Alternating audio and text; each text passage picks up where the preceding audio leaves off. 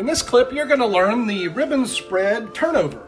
To do that, you'll need to learn the ribbon spread. And to do that, you'll need a soft surface. Now, I'm using a Magician's close-up pad. It's like a big mouse pad, but really, any tablecloth should work, or you could practice on a towel. Even a rug is fine. So, first, the grip. You hold the deck at the short ends between your thumb and second and third fingers, with your forefinger lying at the long edge of the pack.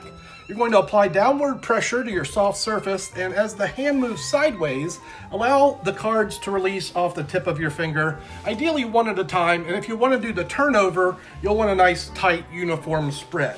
You get the turnover just by flipping over the cards at the end, either a quick pressure or follow the spread down the path.